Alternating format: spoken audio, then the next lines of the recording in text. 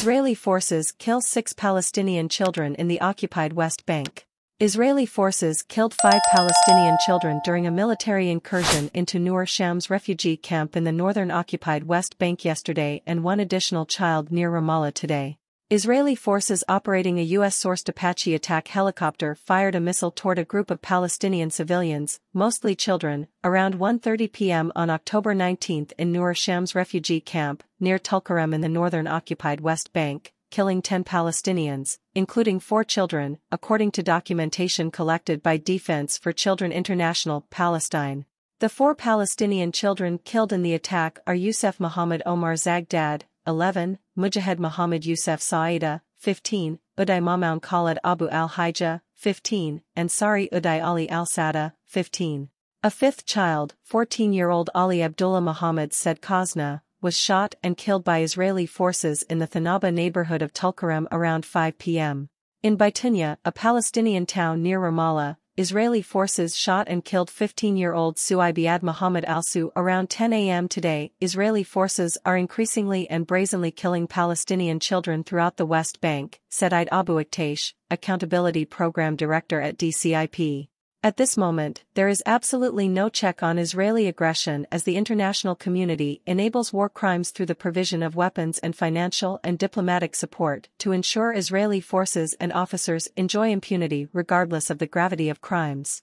After Israeli forces in an Apache attack helicopter fired a missile at a group of Palestinian civilians, the Israeli military prevented Palestinian ambulances from reaching the injured.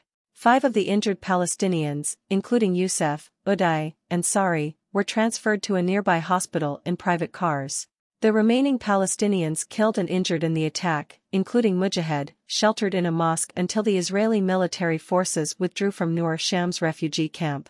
Israeli forces shot and killed 14-year-old Ali Abdullah Mohammed Said Khazna around 5 p.m. on October 19 near the main street of the Thanaba neighborhood of Tulkarem, according to documentation collected by DCIP.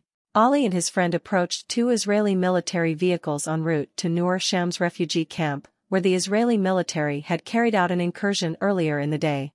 A group of young Palestinians threw stones at the Israeli military vehicles, and 1 Israeli soldier fired 2 bullets at Ali from the window of one of the vehicles from about 10 meters, 33 feet, away. Ali was transferred to the Bet Governmental Hospital in Tulkarem, where doctors confirmed he had been shot twice in the chest and the bullets exited from his back, and pronounced him dead.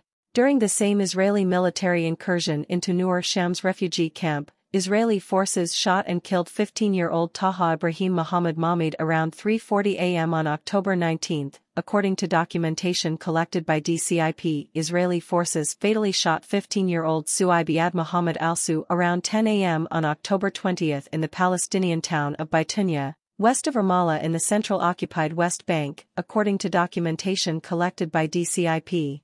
Israeli forces carried out an incursion into Bitunya beginning around 3 a.m., and as Israeli forces withdrew from Bitunya around 10 a.m., they opened fire indiscriminately toward a group of Palestinian youth. Su'aib sustained a gunshot wound to the chest from a distance of about 100 meters, 328 feet, and an ambulance transported him to Palestine Medical Complex in Ramallah, where he was declared dead around 6:40 p.m. Throughout the occupied West Bank, Palestinians have organized marches and demonstrations over the past week in solidarity with Palestinians in the Gaza Strip bearing the brunt of Israeli land, sea, and air attacks after Palestinian armed groups fired rockets toward Israel and breached the Israeli perimeter fence surrounding Gaza early on October 7, launching attacks inside Israel. Israeli forces initiated a large-scale military operation dubbed Operation Iron Swords.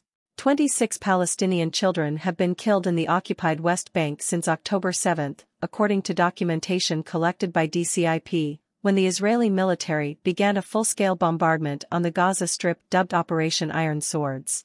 So far this year, Israeli forces and settlers have killed at least 66 Palestinian children in the occupied West Bank, according to documentation collected by DCIP.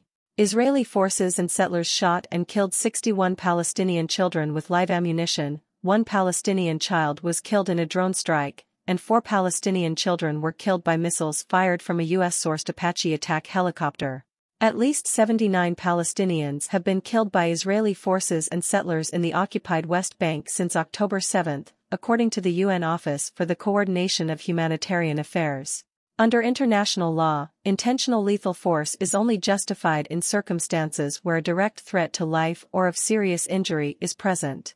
However, investigations and evidence collected by DCIP regularly suggest that Israeli forces use lethal force against Palestinian children in circumstances that may amount to extrajudicial or willful killings.